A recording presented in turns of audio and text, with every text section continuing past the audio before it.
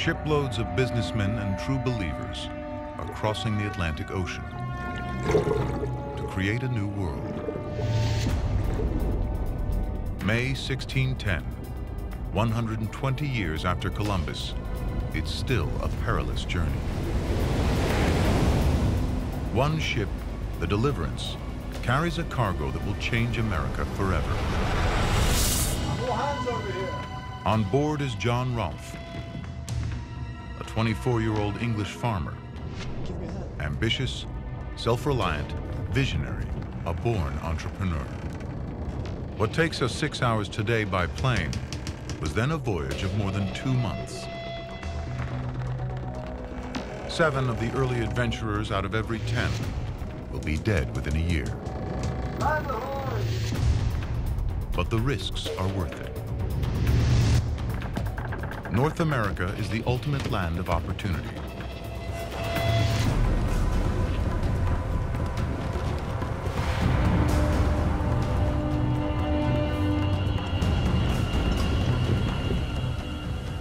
A continent of vast, untapped wealth, starting with the most valuable resource of all, land.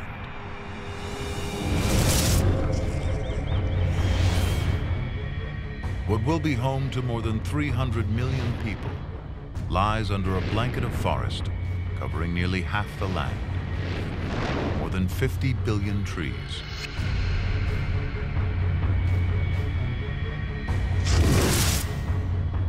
Further west, 9 million square miles of vast American wilderness. 60 million bison roam the plains.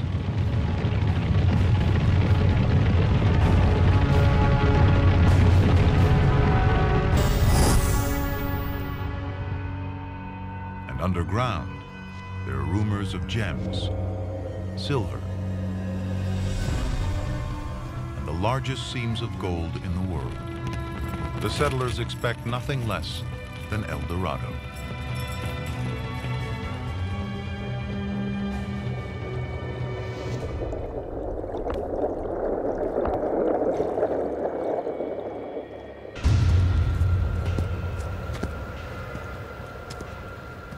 But what Rolfe finds at the English settlement of Jamestown is hell on earth.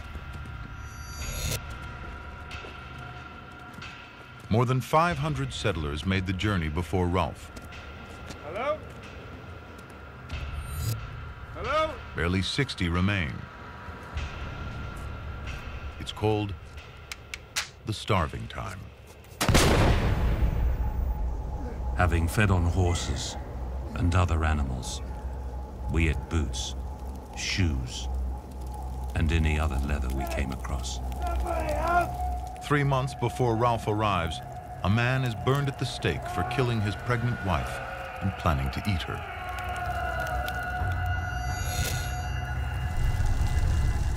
The English arrive unprepared for this new world and unwilling to perform manual labor. Instead of livestock, they brought chemical tests for gold that they never find. And this is not their land. They build Jamestown in the middle of a Native American empire. 60 starving settlers among 20,000 of the Powhatan Nation, armed with bows and arrows that are up to 9 times faster to reload and fire than an English musket. They're soon enemies. Only 1 in 10 of the original settlers is left. John Rolfe didn't come to plunder and leave like the others. He's got his own plan. There's money in tobacco, and England is addicted.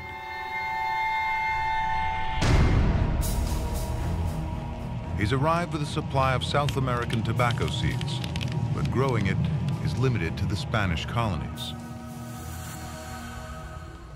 The Spanish control the worldwide trade, selling tobacco seeds to foreigners is punishable by death. But John Rolfe has got his hands on some. No one knows how. And in the warm, humid climate and fertile soil around the Chesapeake Bay, Rolfe's tobacco crop flourishes. The first large harvest produced by these seeds is worth more than $1 million in today's money. The great strength of America is our people. If you want to know what is the defining strength of America, it is our people, our immigrant tradition, our bringing in cultures from all over the world. I know what goes into making success. And when somebody's really successful, it's rarely luck. It's talent, it's brain power, it's lots of other things. Rolfe marries the daughter of the king of the Powhatan Empire. Her name becomes legend, Pocahontas. In England, Rolfe makes her a celebrity when her face is put on a portrait that sells all over London, advertising life in the New World. Shakespeare mentions the colony. England's rich invest money here. All of London knows about this land of plenty.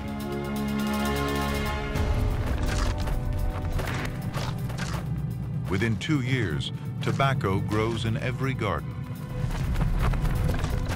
From a living hell, Jamestown is America's first boom town.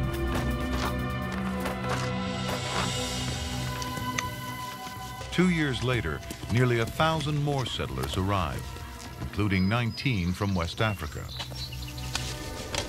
Slaves.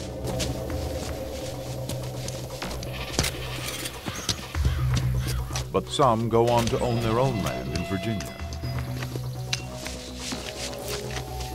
12 years after the founding of Jamestown, Africans were playing a shaping role in the creation of the colonies. That's pretty incredible. 30 years later, there are over 20,000 settlers in Virginia. America is founded on tobacco. For the next century and a half, it's the continent's largest export.